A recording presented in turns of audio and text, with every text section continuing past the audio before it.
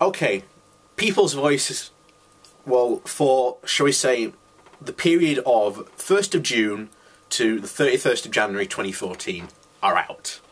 I'll leave a link below. They're hilarious. However, a lot of my comments are the exact same as the last time. Not enough information. All you're doing is just giving, oh, we spent this on this. Who did you give it to? What are the numbers? How much did you pay them? Where does it fit into the total number? We don't know. Because you've got one thing of direct subcontractors and you've spent £163,000 on direct subcontractors and you spent £42,000 on direct expenses. What are these expenses? Don't say. There's even one. On general and admin expenses, £11,000. What? Seriously, what are you spending it on? And this is the one that makes me think this is absolute complete bull. Because at the moment, there is nothing that says electricity. Now, if you've ever worked, or even been in a TV studio when it's in operation, you'll know full well how warm it gets in the studio because of the lights. And the lights in the TV studios eat a heck of a lot of juice. So how the hell have you only managed to get away with paying £125 for light and heat? I don't know, but that's absolutely hilarious. The other thing that, again, should be raising questions, and what is this exactly? US acquisition strip and US production costs. Hang on, let the clock finish.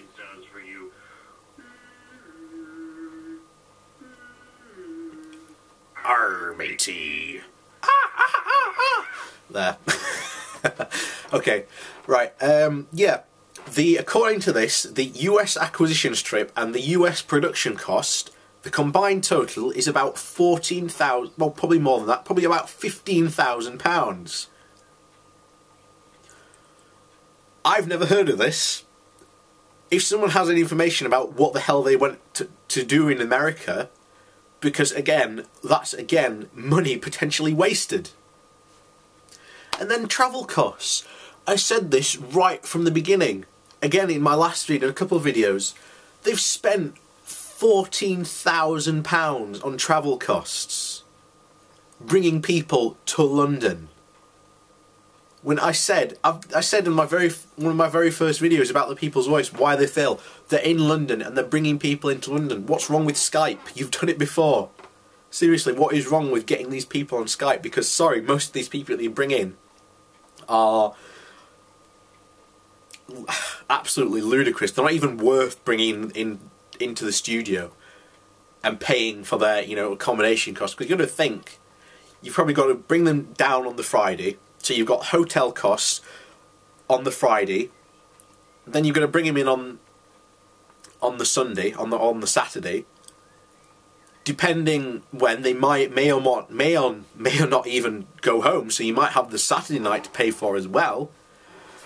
So that is a heck of a lot to do that. And then, one of the reasons, again, why are they failing? They've only spent £2,923 on advertising. Sorry, that is an absolute pitiful amount. That's absolutely god-awful. I know a number of small businesses owners, and I am one myself, and I'm sorry, but for what operation you have and potential audience you could gain, close to about £3,000 in advertising is awful. Is terrible. No wonder none of the other advertisers are jumping on to advertise with you, because you're not even advertising yourselves to get viewers coming in. I mean, I'm sorry, but that is god awful. No wonder you're failing. And again, this is income from advertising. So I've been wondering how many advertisers they had and what are these people paying for. They made, this is how much money they made, not including donations, they made £16,000. Again, the general admin costs, which we now know are around 50, I'd say probably about £60,000. You couldn't run this TV station on that. And this is why, again, they cannot rely on donations. And then this is donations they've got according to this, and this is including all their Kickstarter starters they had, not the third one, but just, I think it's just the first two this includes, are £4,700. Well, £400,701. That's ridiculous. That's donations. Sorry, you cannot run a business unless you are a social enterprise based on donations. That is awful, and you've set yourselves out from the very beginning. As soon as you said, "Oh, we can't have, we can't be a social enterprise or a charity because, you know, you want to sprout whatever you want," and you'd be basically pretty much taken off the air instantly.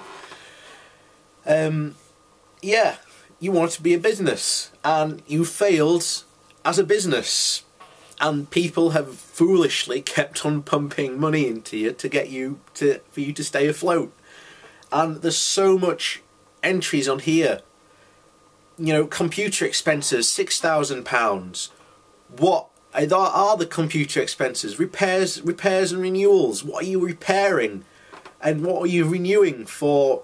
You know, £1,000. Sundry expenses. What are the sundry expenses? You spent about £2,500 on this. What are these sundry expenses?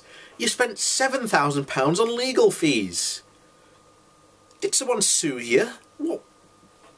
What did they? You know, what did they do? And here's the kicker: hire of equipment. I thought you were buying all your equipment. I had no idea you were hiring stuff in. You spent £16,000 on that. You know, what was the first money used for in the place? And this is the thing, as you know, they've now moved from their purpose-built studio, which, according to this, they spent £166,000 on that studio, not including probably others that go into that in there. That money has been completely wasted because they didn't even have it for about 6 months. And now they've moved. It's gone, oh, bye. So that money's just been flushed down the toilet.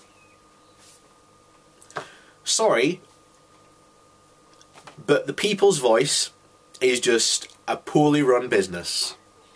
And these accounts, quite frankly, prove it.